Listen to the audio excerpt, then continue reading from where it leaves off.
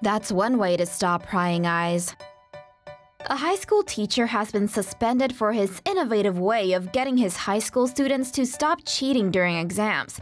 He put cardboard boxes over their heads.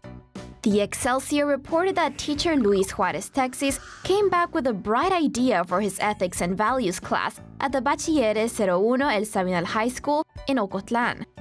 Apparently, the students had all consented to the exercise before the test. Each box had 2 holes for the students to look out of, but their peripheral vision was totally blocked. Unfortunately, after a photo of the boxes in action went viral over social media, some parents got hopping mad, calling the cardboard humiliating and violent. Violent?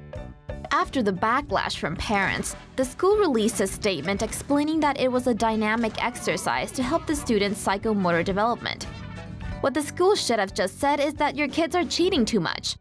Comments over social media run the gamut from complete shock and horror to total approval of the teacher's methods. It's unclear if the box incident is being investigated any further. Hey, sometimes in order to think out of the box, you have to get into the box.